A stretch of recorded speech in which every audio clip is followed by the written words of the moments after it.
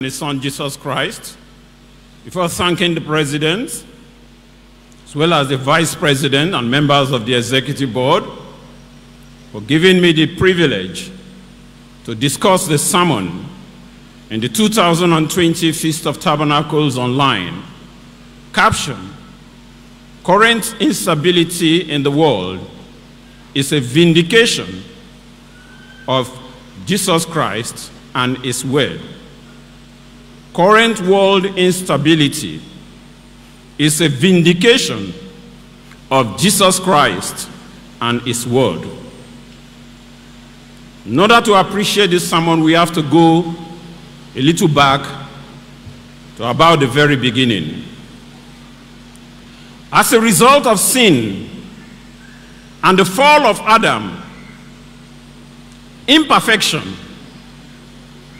and death came into the world. Mankind lost the right to life. Not only that,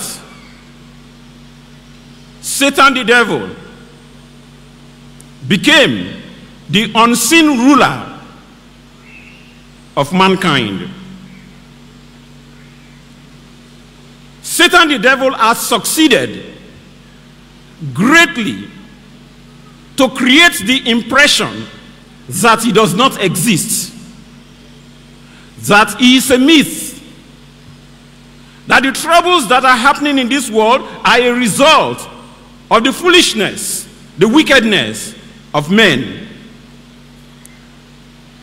But the Bible makes us to understand that Satan the devil is murderously wicked. He is highly subtle, treacherous. He is so intelligent and so powerful that the human mind cannot comprehend or imagine the level of his power.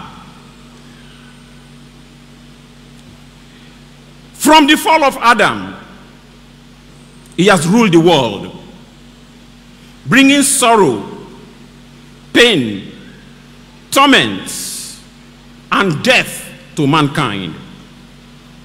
What he has succeeded in doing is to cause mankind to kill itself, hate themselves, and destroy themselves.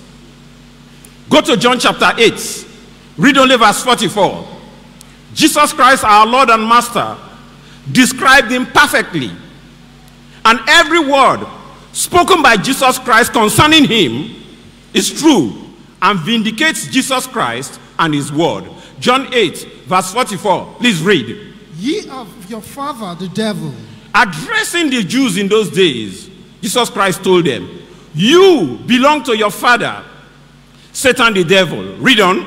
"And the lusts of your father ye will do." And the strong desire of your father you do. Continue to read, please. "He was a murderer from the beginning." Then he went on to describe him as a killer, taking advantage of the innocence of Abel and having his brother Cain kill him. And since then, he has been killing human beings, children, innocent people all over the world, in wars, in natural disasters, and even man-made disasters. Please read on. "And abode not in the truth." And he does not abide in truth. After all, he was created perfect. According to Isaiah chapter 14, reading from 12 right down to 20. He used to live in heaven with the Almighty God, and he was among the angels. He was perfect, but because of his ambition, he refused to abide in the truth. Yes? "Because there is no truth in him." Because there is no truth in him. Read on. "When he speaketh a lie." When he speaks a lie, "he speaketh of his own." He is the originator, the founder of lies. Yes? "For he is a liar and the father of it." He is a liar, and lie comes from him. This is the man unseen spiritual being of great power that rules this world. According to 2 Corinthians chapter 4, verses 3 and 4. Luke chapter 4, verses 5 and 6. John chapter 12, verse 31. Chapter 14, verse 30. And so, for mankind, their lives are full of troubles, and they live but a few days. According to Job chapter 14, verse 1. Job chapter 14, verse 1. But in these last days, in the age of the end of this present evil system of things under Satan the devil, the troubles of man, the instability in the world, they are increasing, and they will continue to intensify. And Jesus Christ, our Lord and Master, gave us to understand certain events that will happen, which have started happening from 1914. And these events are only going to be intensified. The troubles we face, natural disasters, diseases, instability in governments, wickedness in the world are going to increase the more and more. Please go to Matthew chapter 24. Read from 3 to 7. Matthew chapter 24, please read from 3 to 7. And as he sat upon the Mount of Olives, this was during his first advent, when Jesus Christ was sitting in the Mount of Olives with his disciples. What happened? the disciples came unto him privately, saying, The disciples now came to him and asked him a question. Please read on. Tell us, when shall these things be? They had been talking about how the temple was built and how beautiful it was. And Jesus Christ now told them that this temple that you see, one stone will not be left on top of another. And in 70 AD, General Titus, the Roman general, came in and destroyed the temple. Today, that temple does not exist.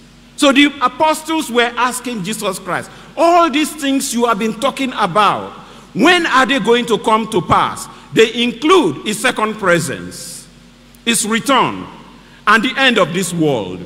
But continue to read, please. And what shall be the signs of thy coming? What will be the sign that you have returned? And of the end of the world. Hold on, please. What will be the sign of your second presence? What will be the signs to show that you have come back? And of the end of the world. And of the end of this present evil system of things. Jesus Christ now answered them. Read on. And Jesus answered and said unto them, Go on. Take heed that no man deceive you. That warning still stands for every one of us. Be careful. Be very careful that nobody should deceive you. Yes. For many shall call me my name, saying, that many will come in the name of Jesus Christ. And they are indeed many. Read on. Saying, I am Christ. They will claim that they are of Christ. Yes. And shall deceive many. And in this way, they will deceive many. Brothers, sisters, and friends, we all are living witnesses to the havoc, the terrible things that false prophets are doing today.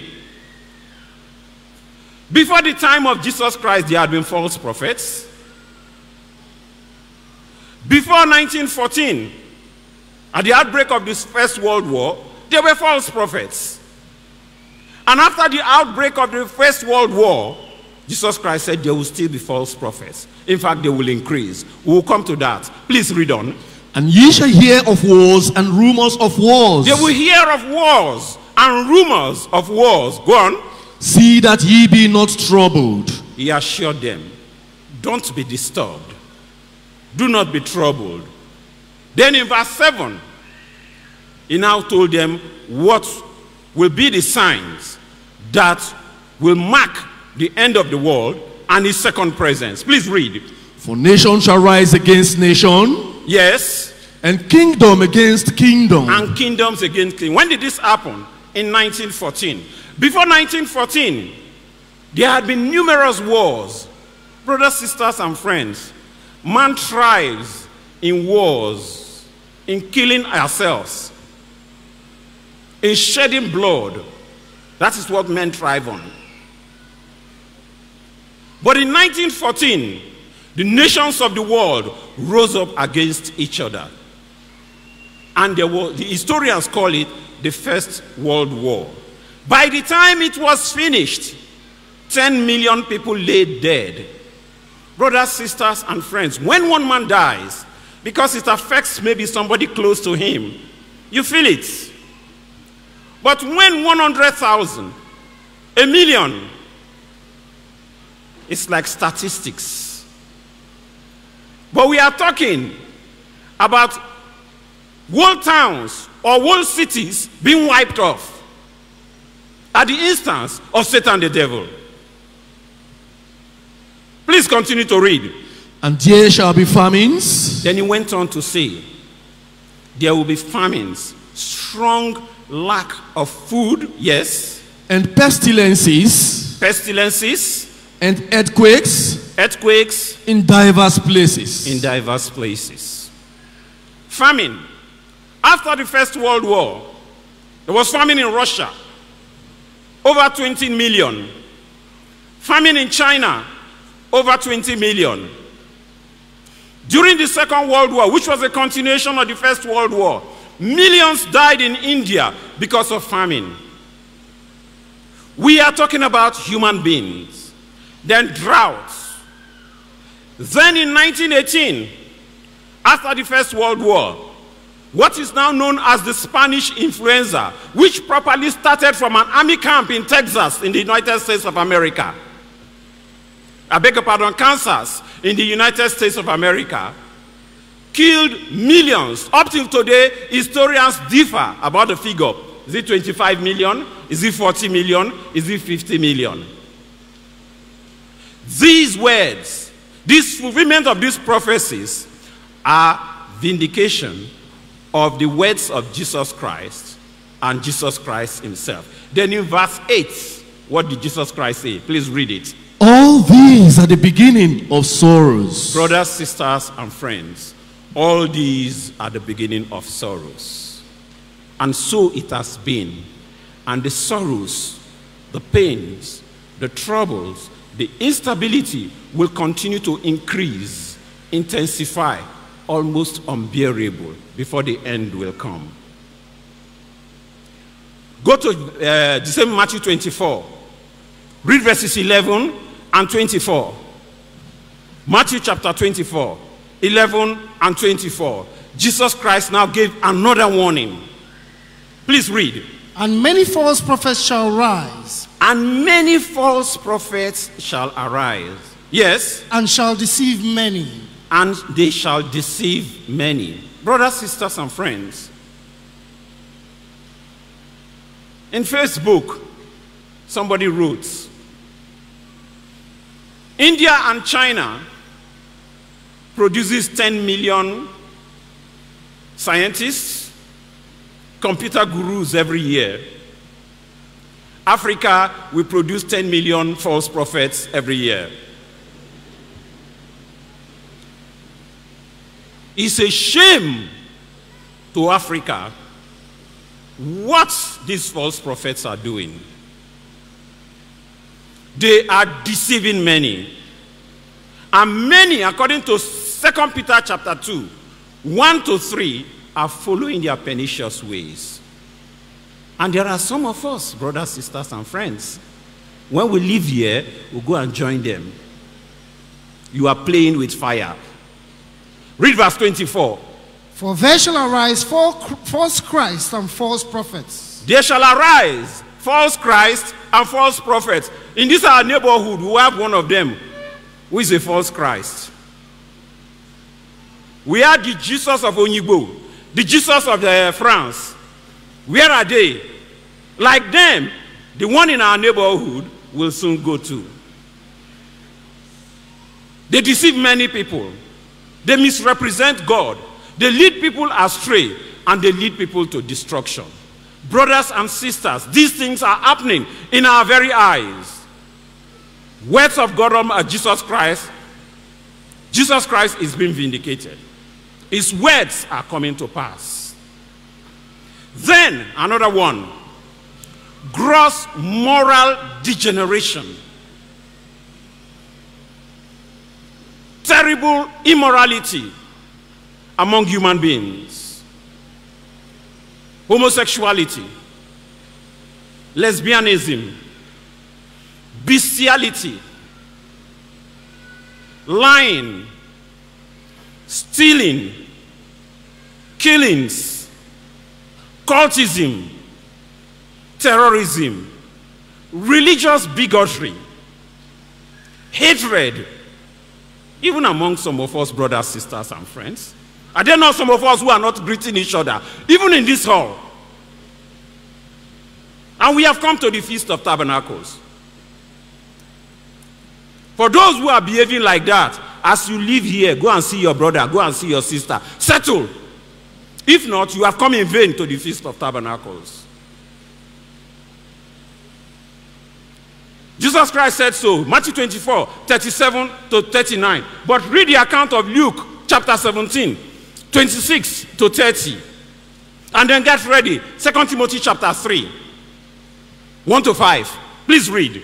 And as it was in the days of Noah, that as it was in the days of Noah, yes, so shall it be also in the days of the Son of Man. During the second presence of our Lord and Savior Jesus Christ, in these last days, so will the people be behaving as they were behaving when Noah was building the ark. What were they doing? They did eat. People are careless, spiritually careless. They eat, drink, party. They're bothered about wearing clothes. They're bothered about wearing the latest fashion. Read on. They drank. They drink, get drunk. Yes. They married wives. They married wives, gone. They were given in marriage. And then they give out in marriage. It's not that these things are wrong. But when men do these things and forget to do the righteousness of God and forget to take cognizance that Jesus Christ has come, that the kingdom of God has been established, that this present evil system of things is going to come to an end, then they are spiritually careless. Read on. Until the day that Noah entered into the ark. As careless as they are, so they were careless in those days. Until the day when Noah was building the ark in their presence, and he entered the ark, and the flood came and destroyed all of them. Today, the antitypical ark of Noah, in this part of the world, God's kingdom society, is standing and warning people of the world. Many are not paying heed. They will pay if they don't pay heed. Like the people of Noah. Please continue to read. And the flood came and destroyed them all. And the flood came and destroyed them all. Continue, please. Likewise also, as it was in the days of Lot. As it was in the days of Lot. They did eat. Lot was living in Sodom and Gomorrah. They were known for homosexuality. Great sexual perversion. Today, governments make laws for man and man to marry, woman and woman to marry. Even top government officials marry men and men and women. These are the rulers of the world. Why do you think there will be peace? There will not be peace. Read on. They drank. They drank. They bought. They bought. They sold. They sold, yes. They planted.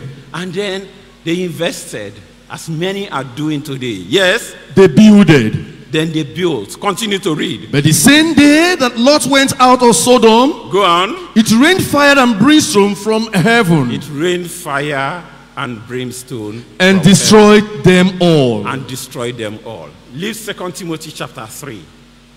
1 to 5. Go to Luke 21, read 25 and 26.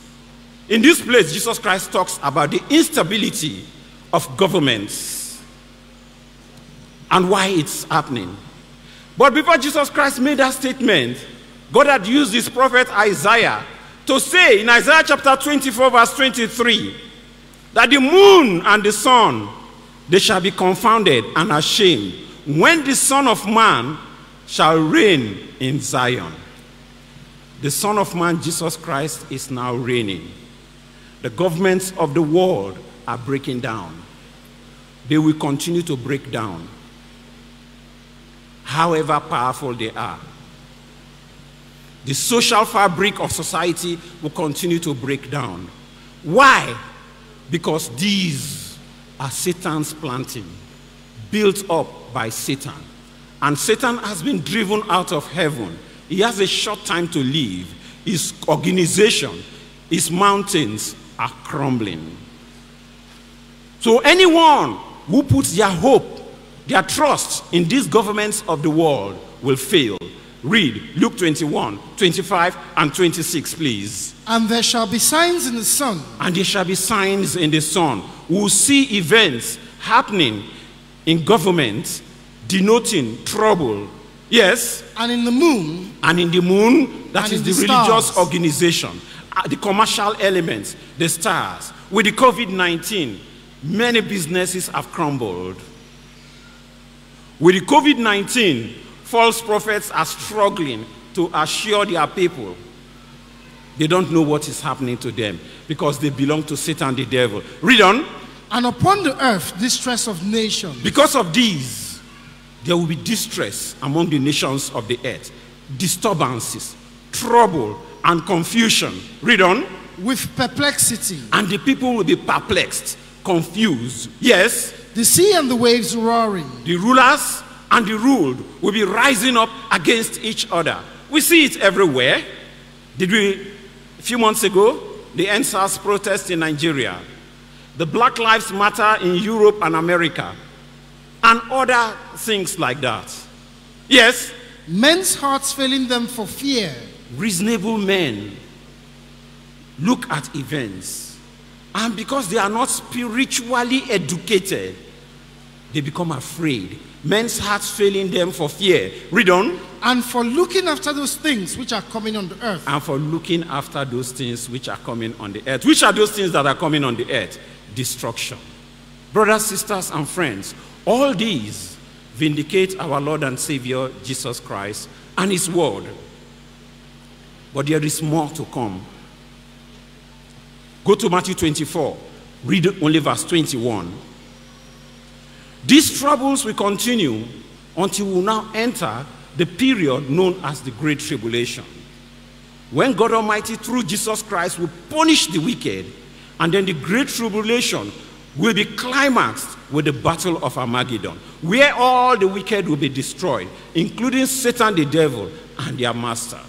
And Jesus Christ will now take over the rulership of the earth to reign for 1,000 uninterrupted years, rebuild the earth, make it a paradise, and thereafter hand over mankind made perfect, blessed to God Almighty, so that Jehovah will be all in all. Matthew 24, read only verse 21, please. For then shall be great tribulation. Then shall be great tribulation. If Matthew 24, 7 and 8 as fulfilled, 11, verses 11 and 24 are fulfilling. Verses 37, 38, and 39 are fulfilling. I tell you, without fail, verse 21 of Matthew 24 will fulfill to the letter, and our Lord and Savior Jesus Christ will be vindicated. There shall be great tribulation. How did he describe it? Read on. Such as was not since the beginning of the world. Since the beginning of the world, all the troubles we have seen, none will be compared to it. And after it is done, yes, such as was not since the beginning of the world to this time. To this time. And when it is finished, there will be none like it. The rich man will not be able to save himself. Zephaniah chapter 1, 14 to 18. The dead on that day will not be buried. Jeremiah 25, 31 to 33. Those who are not in God's holy mountain, who do not have the mark on their forehead, according to Ezekiel chapter 9, 4 to 6, 10 to 11, all those who do not have the mark will be destroyed. Whether they are children, men, and women, it does not matter. But that destruction will start in the house of God, beginning with the leaders, including me where they talk here. So if I'm not careful, do God's will, I will not get salvation. So you too.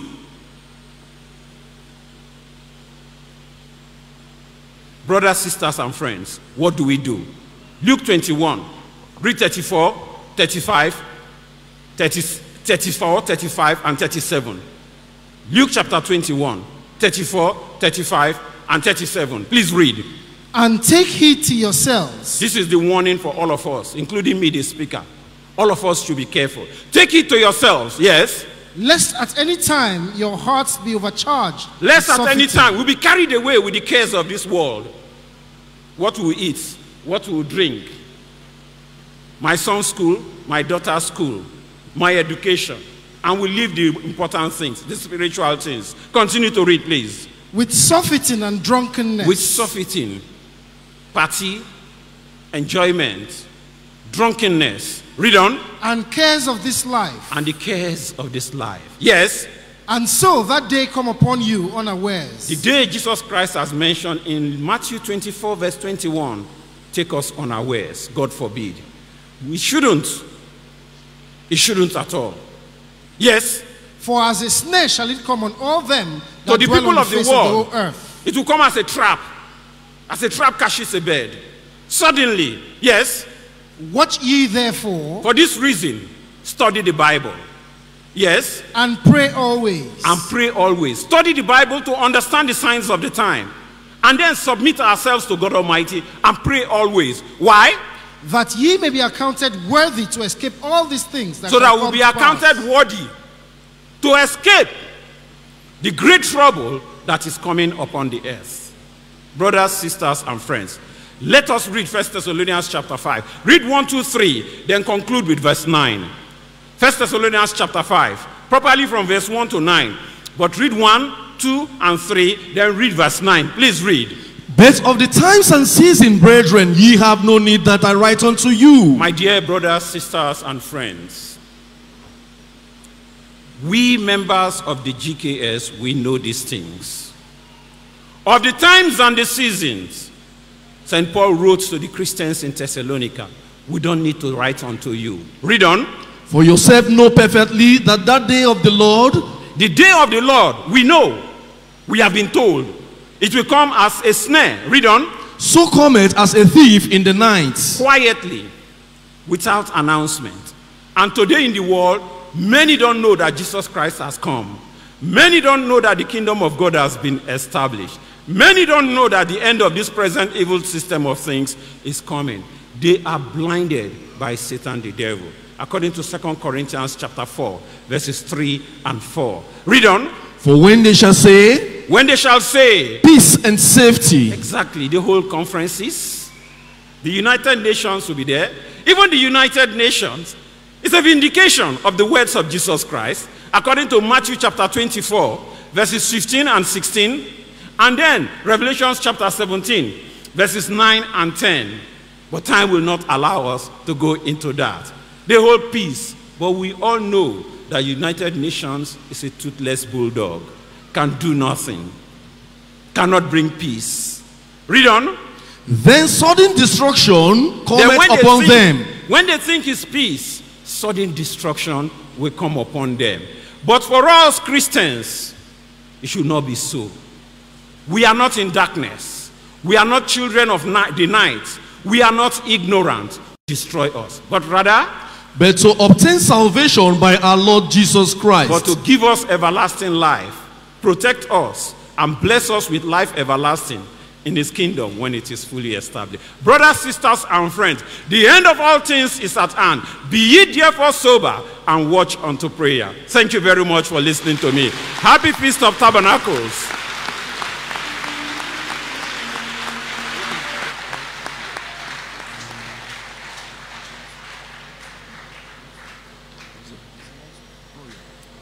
Thank you very much, Brother